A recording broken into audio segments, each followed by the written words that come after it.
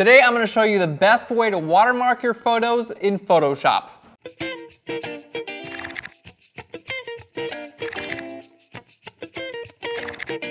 Hey guys, and welcome to Phlearn. My name is Aaron Nace, and you can find me on Phlearn.com, where we make learning Photoshop and photography fun. We got a cool episode for you today. It's all about creating a watermark, and these things they're a little bit on the controversy side. Some people are all for watermarks, saying they protect your images and you make sure other people don't steal them. Other people are saying, you know, they get in the way of actually seeing the image, and it's totally up to you, but a watermark can help protect you. Now, there are some cool ways to create watermarks on your photos. We're going to show you guys some ways that don't look as bad and are a little bit less obtrusive. But how do you go about actually creating a watermark on your photos? Well, we're going to show you a really cool way to do it using a custom brush. I'm going to show you how to make this custom brush, and then the best part about this custom brush is you'll be able to use it for every single one of your photos. So you just have to create it once, and then you can use it over and over and over and over again. All right, let's get into the episode. It's going to be really cool. So the image we're using today is a logo by Deep End Imagery, and this is Kat and Asa, who work at Phlearn.com, and they're also amazing wedding photographers. So this is perfect. This is exactly what we need. We've got a white background here and a black logo. Now, this could be something you just sign your name using a Wacom tablet, or you could, have your logo designed by a professional, or just, print your name out. Whatever it is, this is exactly what you want. A white background with your black logo. Now, let's take a look at our image size. We're going to go to Image and then down to Image Size. And you can see here our size is 900 by 900, which is perfect. You don't want to be scaling these things up too much when you're actually applying them on your photos. It's better to scale something down because it's going to look better in the end. So start off with a maximum width and height somewhere like 500 pixels to 1,000 pixels. So make it on the large size, and then it's going to work for the majority of your images. All right, so 900 by 900, this is perfect. So we're going to hit cancel, and then I'm going to turn this into a custom brush, and you're going to be amazed at how easy that actually is.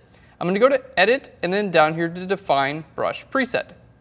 There we go. And then we're just going to call it Deep End Watermark. All right, and we're going to hit OK. And now we're on our brush tool, and you can see I've already got the outline of basically our logo. If I switch my color to black here, I can start painting around. Let's bring our flow up to 100, and I'm just painting in our logo. So that's really all it is. Now you've got your watermark as a custom brush. All right, I'm going to show you something really cool. So we're going to go to Window, and then we're going to go down to Brush Presets. Okay, then we're going to click on this little menu here. We're going to go to the Preset Manager. It's a little bit hidden. I'm going to show you where it is, but it's a little hidden. So we're going to click on this guy right over here, or you can just, with your regular brush tool, you can just right click, and then you can go over here and go to Preset Manager. So you want to find your Brush Preset Manager, okay?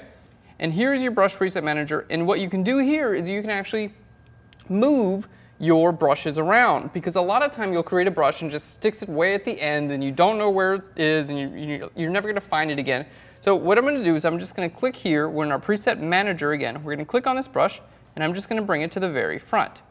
All right, we're going to hit Done, and I'm going to go over to a regular image. So here's a regular image, and let's just say we're edited on it. We've got some nice curves, adjustment layers. We're going to go to our blue channel and pull up our blues and pull down our yellows a little bit. Give it like a, just a little bit of tone or whatever.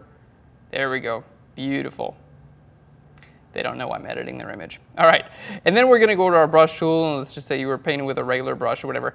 All right. So now you want to add your watermark. So all you have to do is go to your brush tool, right click, and the very first one, because we just put it there, we just put it as the very first one, is going to be your logo, and it stays there, which means that you guys can do this every single time you need to put a logo on your image or envelope or whatever, your watermark. It's going to be right here. So just grab your brush tool, right click, and it'll be the very first one, because that's where you put it.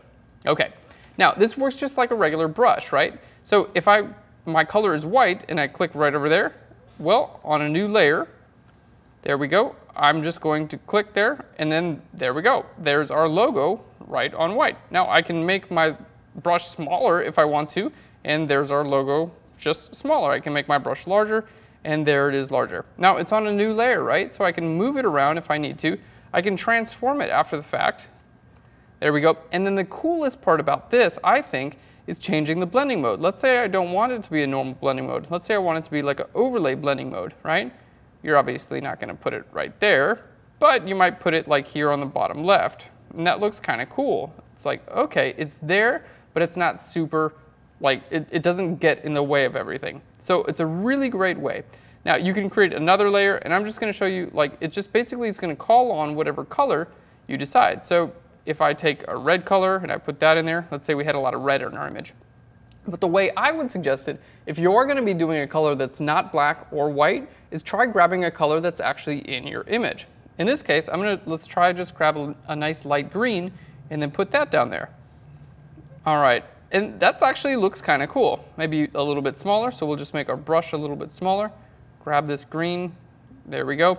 And then we've got this deep end imagery logo, and it's in the same color that's in one of our images, which is so cool. Let's go to another image of theirs, and we'll just basically just do the same idea. So again, we've got a new layer, brush tool, right click, you've got your logo, and you can grab the color that's in his jacket or his shirt right there, and just pop that right down there, and it's going to fit every single time. Or this color here, and you just put that right in there. I'm just having fun with this, but you get the idea. Let's grab this green color, and you can put it right up in there. Just as long as it's not super intrusive, I think that's generally the way to do it. All right, let's try this. Let's grab a green color, let's put it up there, and then change the blending mode to something like from normal down to overlay. Well, you can't see that at all. All right, something like screen, and you can lower your opacity so you can kind of see through that as well. So there it is, guys. This is an amazing way to watermark your photos in Photoshop because you just have to create that custom brush once, and it only took like 2 seconds to do. And then every time you want to put your logo on something, you just grab your brush tool, click on your logo, and pop it on there, and you are good to go. And that's it for today's episode, guys. I hope you enjoyed learning how to watermark your photos in Photoshop. If you love what we're doing here at Phlearn, be sure to subscribe to our YouTube channel. You can click on the screen right now and just do it. And make sure to comment down below. If you have an idea of something you want to learn how to do in Photoshop or with photography, just let us know in a comment down below, and we'll get to it, because that's how we come up with our ideas for these episodes. And share this with all your friends and family and the people that you like and the people that you want to like and you want to be their friend, but you don't know how to introduce yourself. Like if you're a guy and you find there's a cute girl and you know she's into Photoshop, this isn't in. Very nice. Anyway, I'll Phlearn you later. Bye, everyone. Hey, baby. I noticed you had a Photoshop tattoo on your arm. Did you know about Phlearn? Oh no, I didn't. Well, they're a website and they teach Photoshop. Oh my God, you're so knowledgeable and handsome. Yeah. I'm trying to imagine a story, but it's not working.